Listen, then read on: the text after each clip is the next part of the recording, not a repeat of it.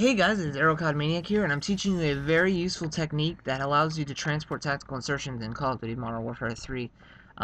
It helps you because it gets you to spaces that say you're doing a glitch and you're too scared to get to a certain spot while holding your tac. This will help. Although it's a little bit difficult, so all you need is your friend to have an assault drone, and I place my tactical insertion over there, as you can see, and I come over here just to exemplify the distance that I'm going. So he's going to place his assault drone right on top of my tactical insertion, as you can see him out there. He's placing it right now.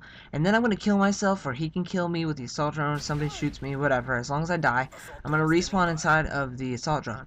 Now, when I'm inside the assault drone, I'm going to place my tactical insertion, and it won't be here anymore. It'll be where I just was, on top of the truck. As you can see, he killed me, and now I spawned up here. So, that's pretty good. It's a helpful, very, very, very helpful tactic thing that you can use while glitching. Now I'm going to do it first person to show you what it looks like from my perspective and to show you how it works. So over here we're going to transport Wozni to that other rooftop. So there's Wozni's tactical insertion right on the roof thing, and I'm going to place my assault drone right on top of it.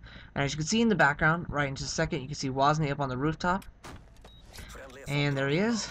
And so now I'm on top of his tac, so I'm going to kill him, but he manages to kill himself.